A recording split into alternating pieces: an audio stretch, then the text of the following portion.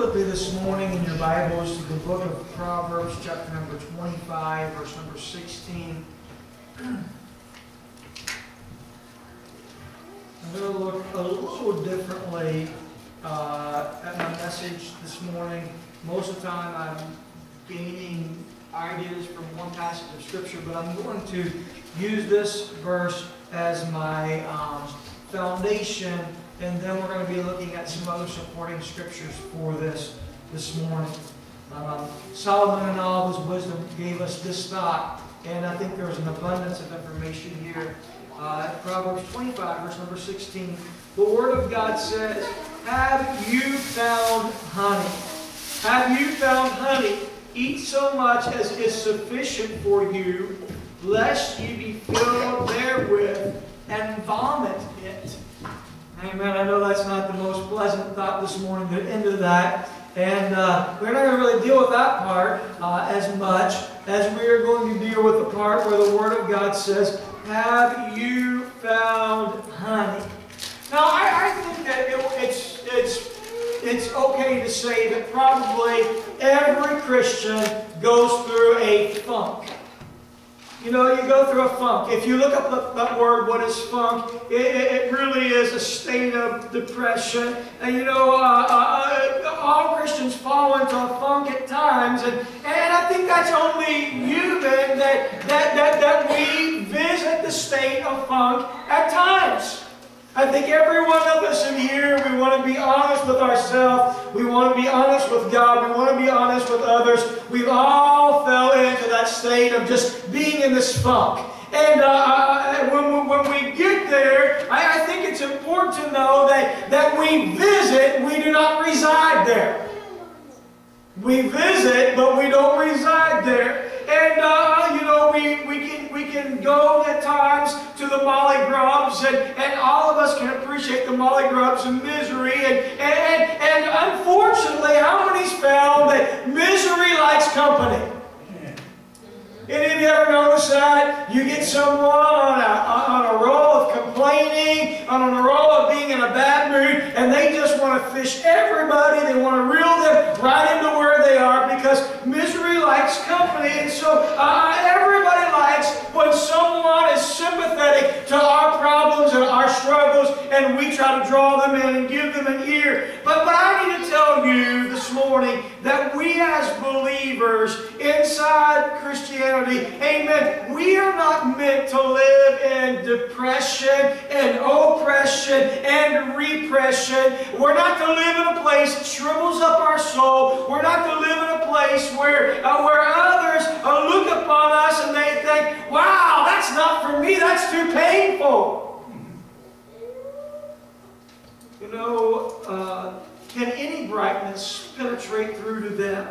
And so Solomon writes in chapter number 25, he writes about that with people, and even kingdom people, if you would, this morning, people who's bound for the kingdom of God. We are the kingdom of God. So even as kingdom people, you know, there can be, unfortunately, a dross in the silver. There can be that of false witness and unfaithful men and brawling women and boasters and enemies and backbiters. You can find all that tucked in Proverbs chapter number 25, where it talks about, "Have you found any honey? Is there any honey? Eat so much that is sufficient." He talks about all these people that are there, and I need to tell you, sometimes people look at the church and all these bad characteristics, that's what they say the church is. Because there can be those type of people in the church. Now, I don't believe that we are infiltrated with those problems, but we have to be on the guard. We have to watch that we don't have those type of problems.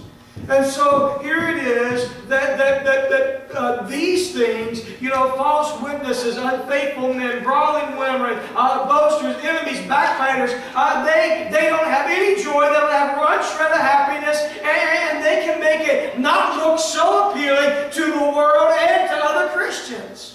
And so right in the middle of this, Solomon said, "Have you found any honey?" You see, the fact of it is that in the middle of life, there's going to be positives and there's going to be negatives. And that God sows good seed in us through His Word. And if we're not careful, the enemy will come through and he'll sow in all types of weeds that will choke out the good things that God has planted. But I want you to think about this. When we are in these difficult times in our lives, that there is always a river that is flowing, that is full of honey. And we need to find that place and we need to drink it in. Amen. Unlike some people's view of living for God, I want you to know, living for God does not deny any of us great pleasures that are in life. Amen. If you encounter any happiness, if you encounter any honey, if you encounter any joy, if you encounter any sweetness, amen, in the kingdom, amen, partake of it, enjoy it, eat till you're satisfied. Once again, there is a balance. I wish one thing, amen, I wish one thing with our children, Sister Tiffany, that at 1 year of age we would have never introduced them to sweets. They never ate sweets to 1 year of age. And would you believe that it is a battle now to get them to eat good food? All they want is sweets and carbs and junk. Any of you families ever go through that? Am I? Okay, good. Okay, I'm glad I'm not alone. But there is a balance of life. Amen. There's going to be the bitter. There's going to be the difficult. But there is going to be the sweet. And so here it is. Solomon said, if you find any honey, eat it. But don't eat it all up. It'll make you so sick you'll vomit if that's all you partake of. And so I want to tell you that in this Christian life, amen, there is honey and there is sweetness. And God wants us to partake of the sweetness. Let me ask you, what are you looking for in the kingdom of God? Do you view the kingdom of God as a land of beauty and a land of promise? Or do you view it as a wasteland? Some people think that being a Christian, that it's all wasteland. I hate to tell that person, but that is not the true picture of what it's like to serve and love God. It is a land of beauty, and it's a land of promise, and it's a land, yes, there will be difficulties, but there's a land full of honey for you and I that we can partake of until we are satisfied. Amen. I want to ask you that this morning. In your walk with Christ, I know that we go through the funk. I understand that. We have our moments. But are you living there? Is that your residence? Amen. How do you feel about serving God? Maybe you got it so sugar-coated that you think it's all pie in the sky. Amen. But Job said this. I preached on it last week. Job said, God gives good and God gives the bad. If I can rejoice in the good, can I also rejoice in the bad? It's equally given by God. So it's learning that life is mixed up of all these ingredients, but we've got to find the honey, and we've got to partake of it. We've got to eat of it. Here it was, the children of Israel, they had left Egypt. And as they're leaving Egypt, they knew that they were bound for the promised land. Moses was leading them. And God had promised them a land that was flowing with milk and with honey. And here it is. God delivers them, and all they do is murmur about the water. They murmur about the manna. They murmur about the conditions that they are in. And they don't like the rules. They don't like the regulations. Next thing, they're dancing around a golden calf. I mean, here are these people that cannot find the honey in the deliverance of God. Brother Josh had been in captivity for over 400 years. They were working as slaves, and God miraculously delivers them. And in the middle of the journey, somehow they have this misconception of what God's doing in their life, and all they do is murmur and complain. Sister Rachel, when God is raining down manna and blessing and leading them and helping them, cannot we be the same way in our life? We think because we serve God, amen, that it should be one particular way, and all of a sudden when it's not, we begin to complain and we forget about the honey that God gives us every day in our life. Amen. God gives honey. And so here they finally arrived on the threshold of the promised land, and God sends in, or Moses sends in 12 spies. We know the story. What's the ratio of how many come out with a bad report? 10 to 2.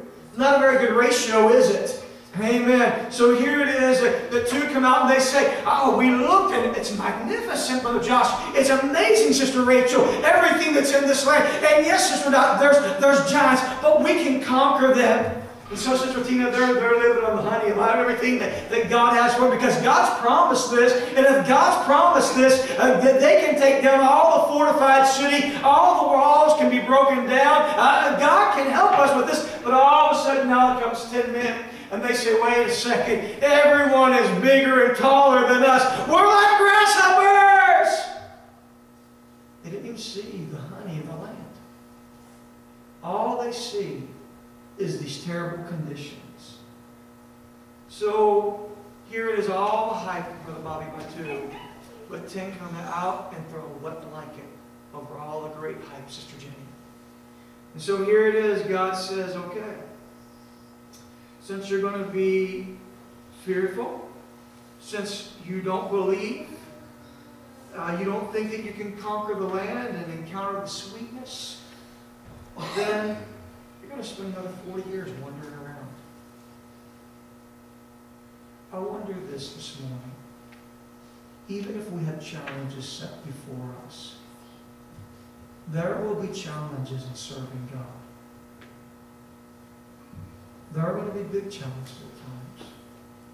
Do we look at the challenges and deny the God of victory and deny that there's sweetness there for us to eat? Or do we look and say, that is pretty big, but if God brought me to it, God will bring me through it, and God will give me honey in my journey? Amen. I believe that probably all of us here, we'd like to find some honey. Amen. You remember a young man, his name was Samson, and he's going down to Timnah. We're not going to talk about all the details of this story, but he has found a young lady that he falls in love with, and so here he is. He's making his way down to her because he's making wedding plans. And so as he goes down there, Sister Linda, he's making his way. He doesn't have any weapons with him, Sister Tiffany. He's just going down there. And so all of a sudden, Sister Tina, a lion jumps out in front of him. And so what are you going to do? Here's a lion. Here I am on my path. I'm going to make my plans. I'm going to make my journey. So he goes in and he says, well, I don't have a weapon, so I'll just destroy the lion on my own. And that's exactly what he does. And Brother Craig, he doesn't go down to Tim and start going to the young girl. Oh, there was a terrible lion in the way, and I almost didn't make it. I almost was killed. Terrible catastrophes. You don't find him mentioning anything about it. Everything is already made. And so he comes back by the same path wherewith he had killed the lion. And he notices that the lion isn't there the same way it was before. Only a little bit of fur is left and the carcass of its body. And there within the body, he finds that there are some honeybees that have made a nest. And in the comb of that, they have put some honey. And he takes off the honey and he eats it and goes on his journey. Amen. I want to tell you something. Here it is. He enjoyed the sweetness of the honey. You don't hear him putting too much emphasis on the terrible fight that he fought against the lion. All he really does is says, wow, I fought the lion, I defeated, and now there's some honey, and I'm enjoying it. Sometimes we put so much emphasis on the things we go through in life. The trials, the sicknesses, the heartache, the heartbreak, the difficulties. All we do is murmur about that. Maybe we should just forget about it. And one day, amen, as we trust God and God gives us the victory, amen, one day we'll pass back by and there'll be some honey because of what God has done in our life. Amen. Do you believe God can do that? Yes. Sister Reggie, I'm not making light of it. See, but I believe there's honey in there. Amen, I do. I believe there is honey for us as we face the challenges of life. And so there's going to be adversaries that will roar and pounce on us out of nowhere. And right in the vineyard of the Lord, it's going to test your strength and your faith and your determination. Amen. Nothing in life is going to go untested, especially your walk with Christ. It is going to be tested so that it can be proven. But in the test, I believe there can be honey. See, Samson was willing to fight and he was determined to survive the attack. And I believe God can take the carcasses of our enemies and put honey in them. Do you hear me this morning? I believe God can take the carcasses of our enemies and put honey in them for us. We've got to trust God. Samson was not a superhero. He didn't stride from one victory to the next. It seemed like his life was full of a lot of just swinging from tragedy to triumph, tragedy to triumph. That's just his life swinging back and forth. It seems to be the pendulum. Because we find his situation there with the girl from Timnah. We find that he finds himself in the lap of Delilah, and there he is.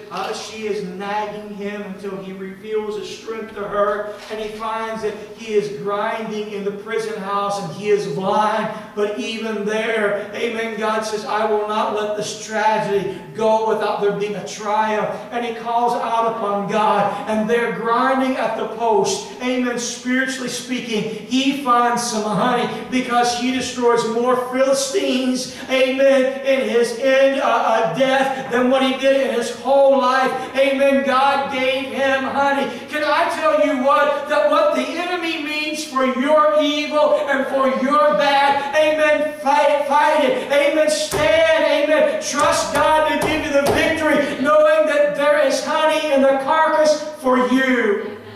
Amen. We used to sing that old song, there's honey in the rock, my brother. Amen. His whole birth, Samson's had been a miracle. And I'm sure his parents wanted more for him. But he lived his life foolishly, endangered the life that God had given him. But nonetheless, even though he was not perfect, God still provided for him honey in the place of some of his greatest challenges.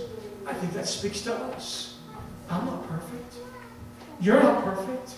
And if God provided for a man in all of his imperfections, God will provide for you and I and provide honey for us even in the midst of our difficulty. What did Solomon say? Have you found any honey?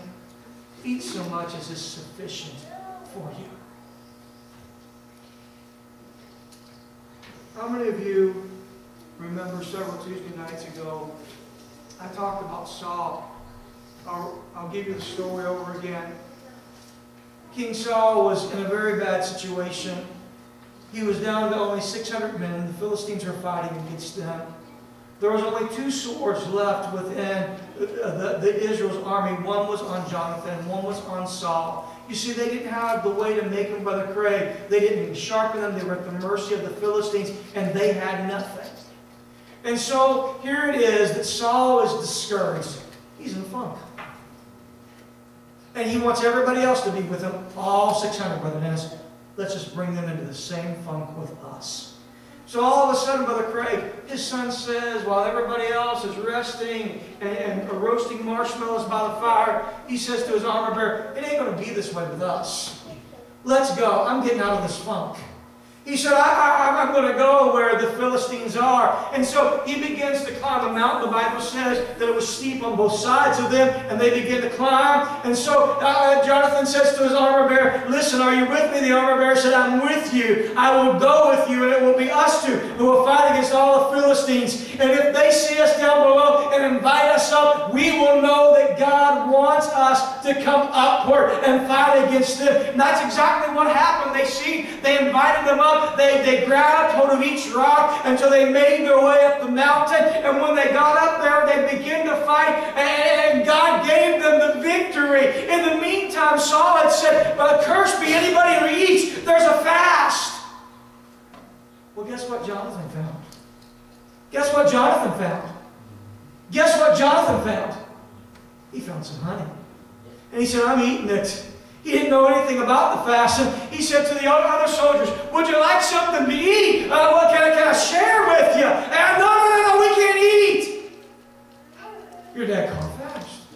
He said, I'm eating this sweet honey I found. Let me tell you something. Not everybody is going to rejoice with you in all your victories, but eat your honey and enjoy it. Right? Not everybody's going to understand the things of God and what He's doing in your life, but eat your honey. But may I also say, Jonathan, be willing to share the honey. Amen. Here it is that God provides this honey for Jonathan, and though it was forbidden food from his father, he begins to eat it. He said, that's ridiculous. Look how this honey has refreshed me. Amen. We're to publish the works and the thanksgivings of God in our life. Can I tell you that when you find honey in life, amen, when God heals your body, and when God provides for you, and when He visits with you, and He sustains you, can I encourage you, share the honey. Amen. Amen. Share it. See, instead of displaying your wounds, your scars, your fears, your struggles to survive, why don't you share your honey? Share your honey. See, it's the positive outlooks. It's knowing that He that's begun the good work in you is going to finish it. It's knowing that there may be a struggle to overcome, but God gives us strength to overcome. You know what? This morning, can I just say this? Our struggles and our differences are very different. You see, theirs might be that they need some honey because they're needing to break a bad habit. Maybe someone needs to overcome evil with good. That's their honey.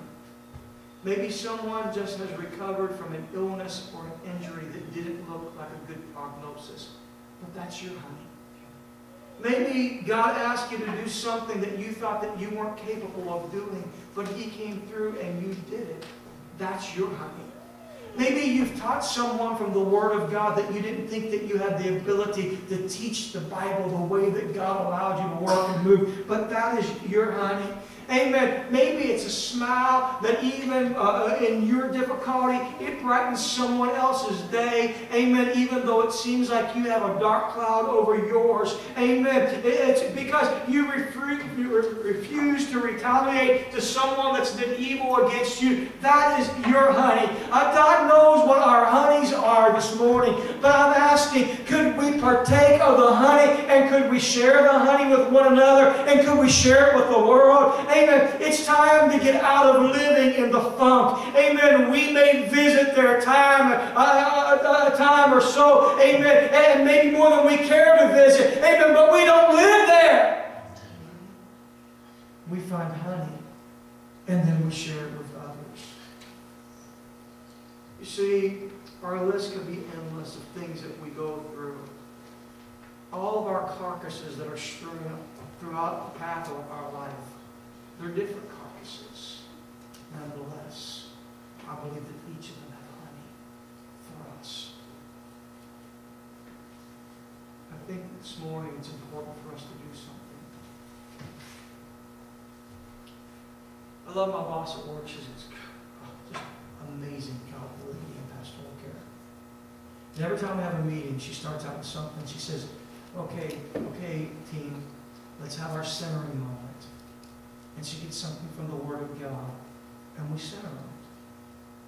I told you last week that she had sent me, maybe I told you on Tuesday evening, this is how good God is. My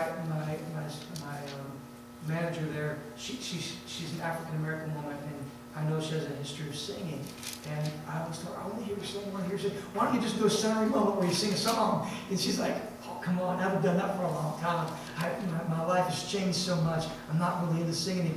And so I had not been at church last Sunday morning. And didn't I get a text Monday morning? And she said, I felt like God wanted me to send this to you. And it was my boss. And before her message, she was preaching last Sunday morning. She was having what she was calling a centering moment. And all she was doing was singing spontaneous from her heart. It was beautiful. It made my day. It gave me a little bit of Sunday morning church when I miss Sunday morning church. But it was her centering moment. She said, I need sometimes to do that before I preach because I'm just between what's happened in the service and not completely with my message, so I need that centering moment. I believe that we need centering moments in our life. I believe that they're prayer. How many of you have ever been somewhere before and just got to pray? You know what you're doing? You're centering yourself. You're bringing yourself back into alignment with where you need to be. And in place with God. We live life so lopsided so often.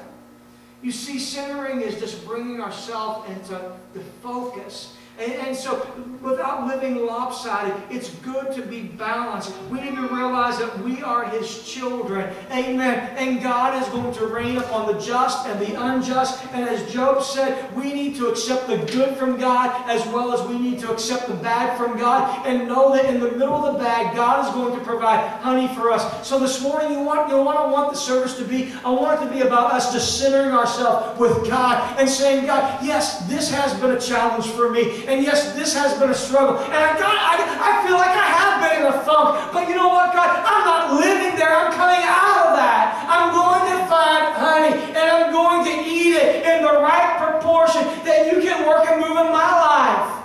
Amen. And sometimes, you may feel like you're on a guilt trip for savoring the honey. But I believe that we need to savor the honey. Some people think that serving God is nothing but hardship and deprivation. That is not what serving God is about. But savoring the honey. When's the last time that you savored the honey? There may be a carcass from 25 years ago there. But there's some honey in there. Have you savored it? Have you thought about God's healing? Have you thought about His provision? Have you thought about His comfort? Savor the honey. Jonathan didn't just stand there and eat all the honey, but he ate enough so that he could get enough energy to fight the next battle. So all that food that we eat and how that we should get the right amount of carbs in our diet, right? So that it spikes our blood sugars to give us the right amount of energy to do what we need to do.